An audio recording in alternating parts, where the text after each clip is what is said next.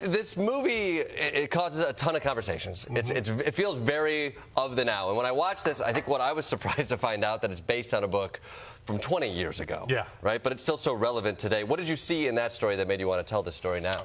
Oh, my God, man. So 3 months before I found this novel, Erasure by Percival Everett, that I adapted, I sent in a script to some executives, and they sent me back a note that a character in it, a black character, needed to be blacker. And I said, I said, I will indulge this note if whoever gave it is willing to sit down with me and tell me what it means to be blacker. Tell me how to make somebody blacker.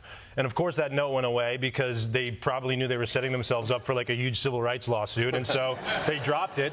And you know, but that was just one of the many instances in my TV and film writing career where it's like people just have this very limited perspective of what it means to be a black writer. They have a very limited perspective of what